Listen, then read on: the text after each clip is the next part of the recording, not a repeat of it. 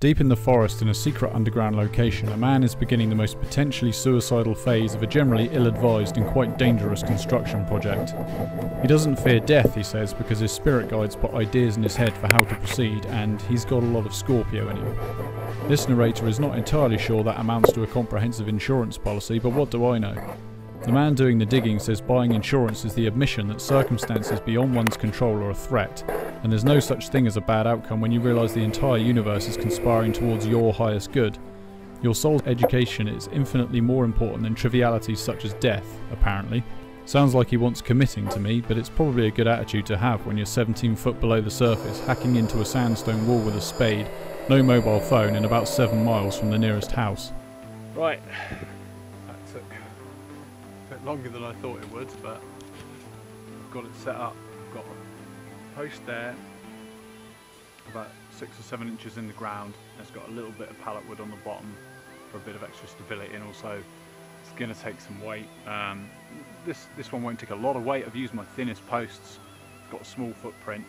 Further back in I'll use bigger footprints. I've got bigger posts for the extra weight. I'm really happy with the way this stuff is behaving. You know, you might be able to see I've left a gap here which I'm hoping is going to be the thickness of that, which is about 12 mil. And now that the idea is to pick this up, it's going to slot through this gap and then bend like that, and then under here I will start chiseling with a spade and pushing it in, pushing it in, pushing it in until I'm 2 foot past this point, and then I'll build another one of these, and then also, you know, once I get this thing up, it's going to block me in. I'm going to be stuck down here. I'm going to have to just throw the spoil back behind me, and until I've pushed it in 2 foot so I can get out of the hole there, I'll just be stuck down here.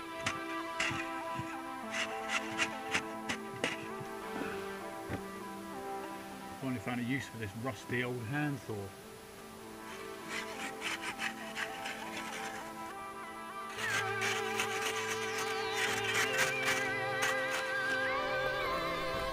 Uh-oh, looks like I'm thinking, and that always complicates matters. Just had a think, and basically what I'm trying to do is slot it there and then put it like this. But because it's 4 foot long, I'm not going to be able to do that. I've only really got 2.5, 3 foot here. So what I think I've got to do is disassemble this thing that I just made. Then the boards can go up at this angle and fold up to there. And then I screw it into here, screw it into a 2x4, then I can rebuild this thing underneath it. And then take the screws out of this and then start doing what I was planning to do all along. So it's a massive mess about now, but this is where we are.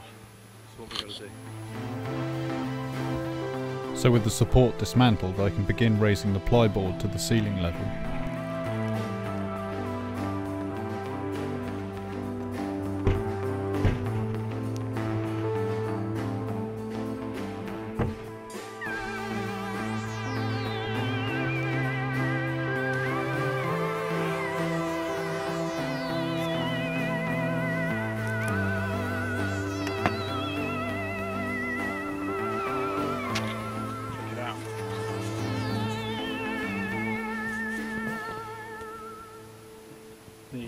The hole isn't wide enough for the board. I was pretty sure that the hole got steadily wider the higher up it got. But it's obviously not wide enough, is it? A bit more chipping away here. I'm not coming out of this hole till the job's done. So there we go. I can get my head out for air if I need it, but that's about it at the moment. I have no idea what's going on up top.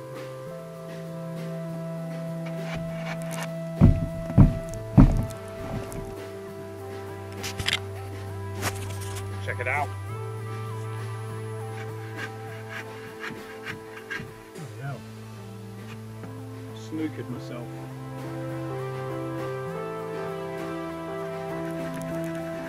Oh my god, it's fucking amazing!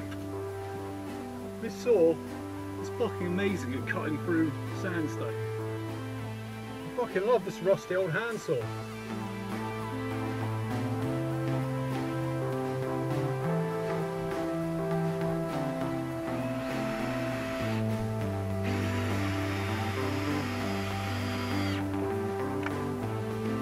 entering.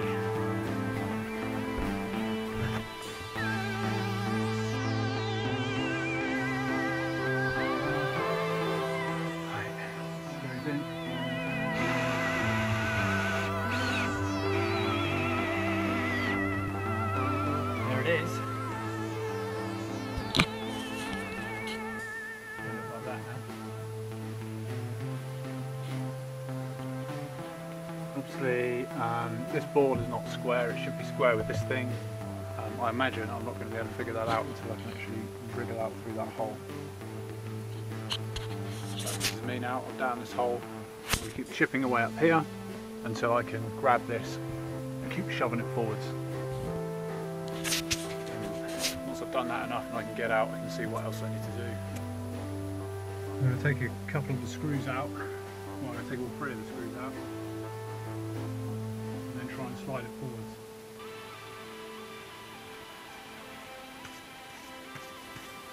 And basically, the two at either side are redundant now because it's got the support in it. The one at the back is going to be the decider.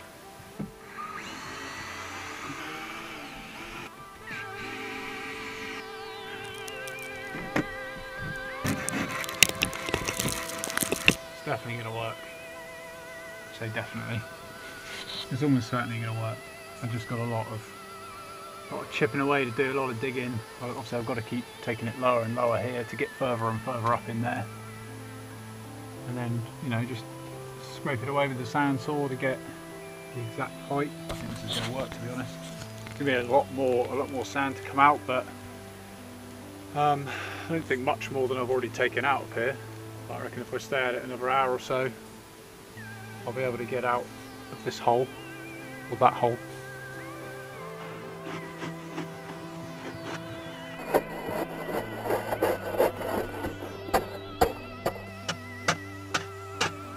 And this would be the first time, really, my luck has failed me on this whole project. Just finished that last little cut all the way across to the end and had a minor cave-in.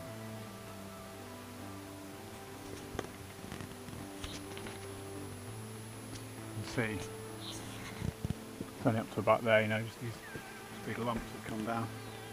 Big lump there, so that is pretty shit.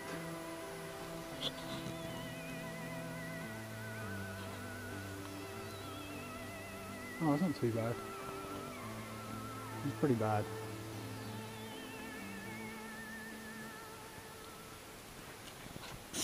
So, I'm going to knock that bit out, then push this back, and hopefully that'll give me enough space to get out. Yeah, I mean, maybe what I was trying to do is just bite off too much at once. I mean, you can see. Let me get this out of the way.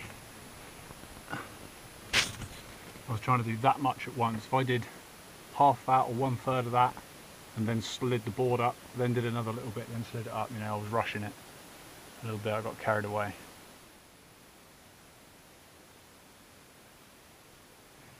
If I get buried alive, I die doing something that I love.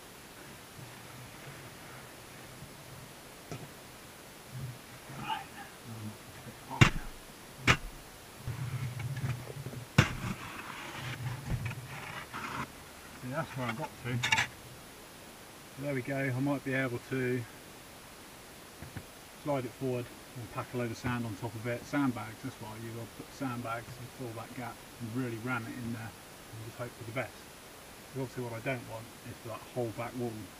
You know, even if that only dropped half a foot, it's going to wreck my roof.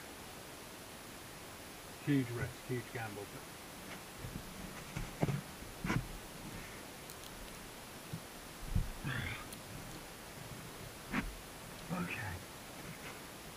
probably just about squeeze out through that hole.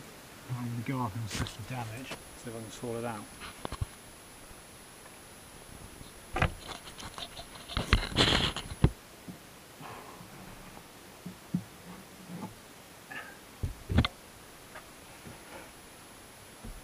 That's the bit pulled down with me, and this bit's still resting on the board. You see it's weighing the board down on the left of this shot. generally fucking everything up.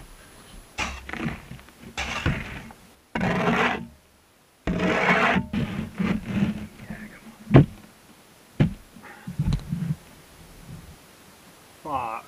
I mean, other than the caving, obviously, that's fucking perfect. That's good there. Screw that up to the bottom of there. Looks good over that side.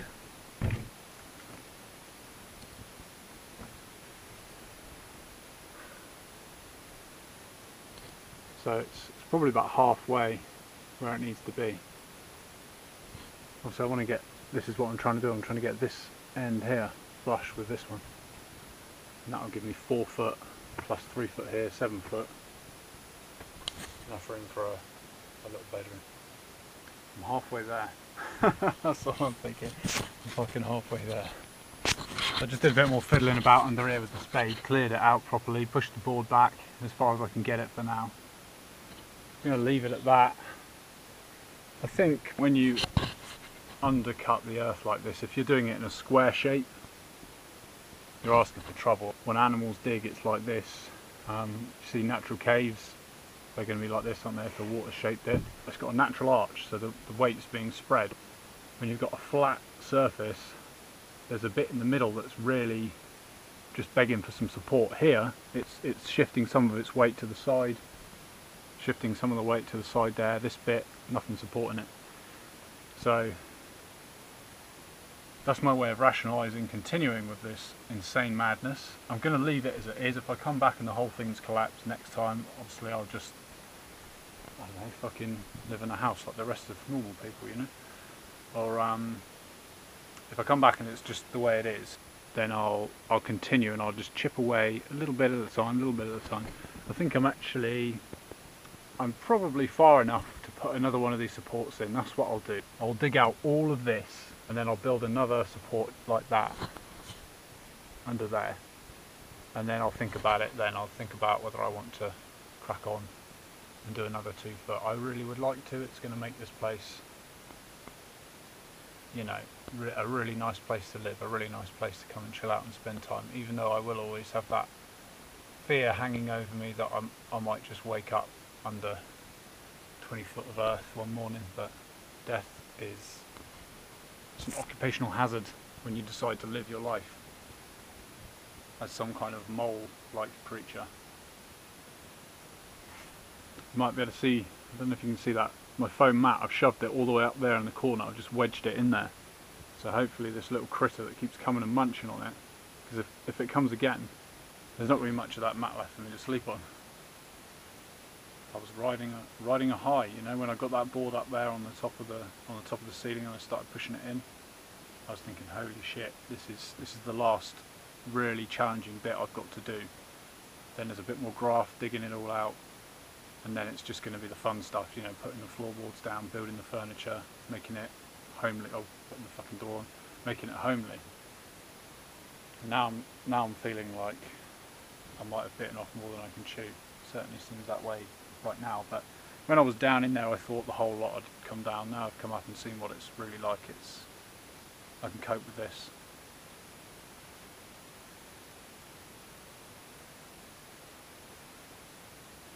We'll know for next time, won't we?